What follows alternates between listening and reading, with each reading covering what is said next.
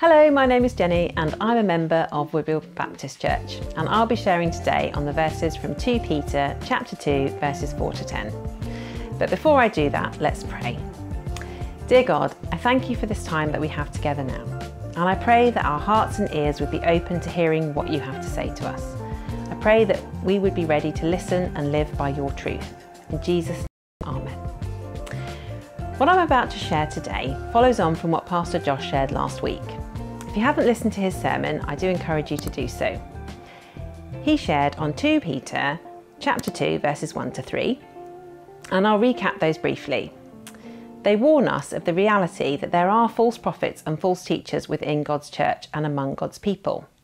Peter warns that they will secretly introduce false teachings and that many will be duped and follow them. Verse 3 points towards their judgment, that God sees it and he will deal with it. Verse 3 says their condemnation has long been hanging over them and their destruction has not been sleeping. So from verse 4 onwards, we discover more about this. So I'm going to read those verses now. For if God did not spare angels when they sinned, but sent them to hell, putting them in chains of darkness to be held for judgment, if he did not spare the ancient world when he brought the flood on its ungodly people, but protected Noah, a preacher of righteousness, and 7 others, if he condemned the cities of Sodom and Gomorrah by burning them to ashes and made them an example of what is going to happen to the ungodly, and if he rescued Lot, a righteous man who was distressed by the depraved conduct of the lawless, for that righteous man, living among them day after day, was tormented in his righteous soul by the lawless deeds he saw and heard. If this is so, then the Lord knows how to rescue the godly from trials and to hold the unrighteous for punishment on the day of judgment. This is especially true of those who follow the corrupt desire of the flesh and despise authority. Bold and arrogant, they are not afraid to heap abuse on celestial beings. So that's quite heavy, and I'll do my best to unpack it. These verses outline how God is going to respond to these false teachers, but it also tells us how he will judge sin in general. It matters to him that his people are being led astray and that his divine truth is being distorted. These false teachers even questioned whether the second coming of Jesus to judge the world would ever happen, and we'll learn more about that later on in chapter 3. In distorting the truth of who God is through their teaching, they are sinning. And if they are unrepentant of that, God cannot abide it. He cannot deny himself and be lenient to sin. He is merciful, good and gracious and loving, but he is also holy, just, righteous and a judge. He does not bend his character to a particular people group or situation. So false teaching will incur judgment. So how does Peter illustrate this? Well, he takes us back through history to Genesis and shows us how God dealt with depraved conduct through 3 examples that follow after each other in the book of Genesis. The first example is of the angelic beings being judged for their sin and sent to hell to be put in chains and await their final judgment. If he didn't spare the angels, then he won't spare the false teachers. Whilst this is Peter's first example, it's also the first example in Genesis chapter 6. Where God starts disciplining the angelic. He judges them just as he judges humans on earth. He is the same God when he is interacting with heavenly beings as when he is interacting with earthly beings. He does not bend. There are different thoughts on how these angels sinned. Some think it refers to Genesis chapter 6 verses 1 to 9, where the angels, the sons of God, took human wives. Some think that it refers to demons who possessed men who then took wives, and some think it refers to Satan's fall when he was cast out of heaven and into hell because he tried to become greater than God. And we can read about that in Isaiah chapter 14 verses 12 to 15. Whatever they did, it was in unrepentant rebellion to God, and they were sent to hell. The word for hell here is Tartarus, also used in Jude chapter 6, which is a temporary place of torment and torture for angels. It's not a place that humans go, but where angels are reserved for the final day of judgment on Christ's return. Whilst the judgment might be delayed, it is certain. So verse 5 goes on to a different example. Verse 5 says, "For if he did not spare the ancient world when he brought the flood on its ungodly people." And this takes us onto the story of Noah, which follows the story of the angels in Genesis 6. God did not spare the ancient pre-flood world, but judged them for their wickedness, their corruption, perversion and violence by sending a worldwide catastrophic flood of such magnitude that he vowed never to do it again. And he gave us the rainbow as a sign of this promise. The flood is referred to in the Bible as a warning that a greater judgment is coming. And when Jesus comes for the final time to judge the world, and that will have eternal consequences.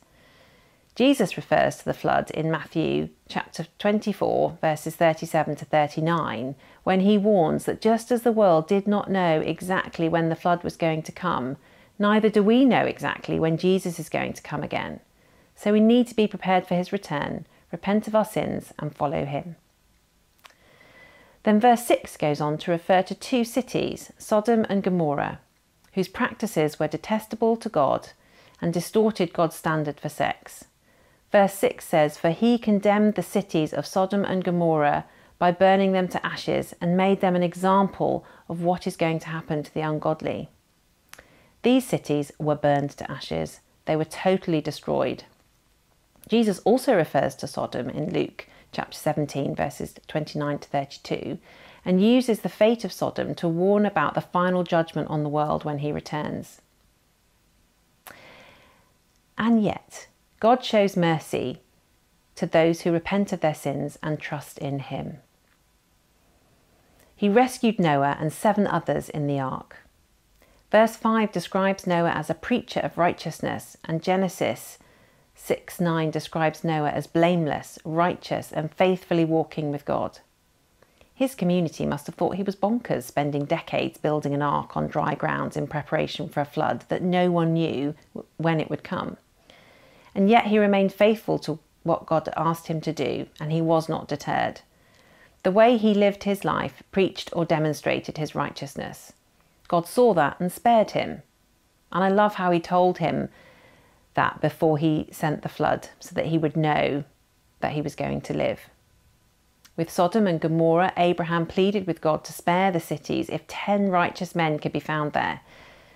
God conceded, but could not find 10 righteous men. He found one, Lot.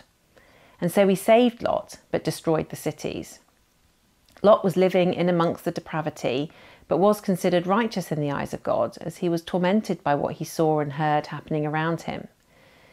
Because of Abraham's request, God sent 2 angels to Sodom to save Lot.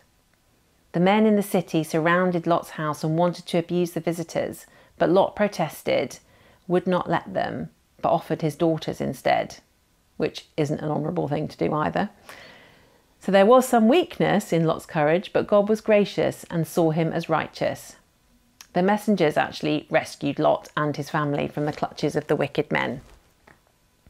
So God knows how to rescue the godly and how to judge the ungodly. We don't need to be perfect, however, to be godly. We will make mistakes and we will sin, but Jesus has washed us clean as he paid the price for all our sins so that we can be blameless in the eyes of God. But we are to surrender our lives to Jesus and follow his ways above our own. In verse 10, Peter calls out the apostates, the false teachers of his day, and he describes their characteristics.